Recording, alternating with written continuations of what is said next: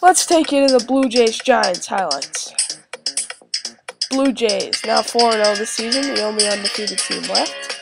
Nate Boyle, 16 hits and 4 home runs. Let's take you to the bottom first. Boyle, making the score 1-0.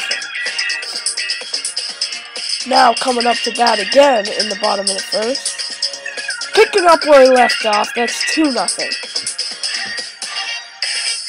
In the bottom of the second, Manley would add on. BAM! 3-0 Blue Jays. And man, did the Giants struggle in the first 4 innings. Let's take you to that.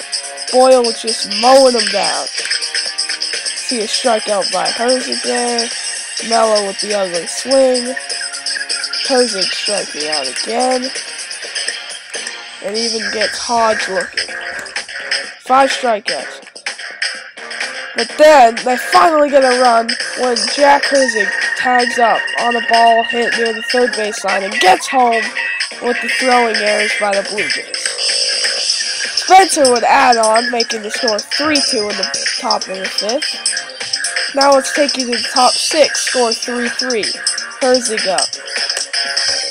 Giving the Giants the first lead of the game. After a Mello home run, Hodge adds on, making it 6-3. Now, bottom 6. Manley would ground out to Mello. Nice play there. And one more out for the Blue Jays to be defeated. Boyle strikes out looking. Nice job, Giants. Let's take you to the players of the game.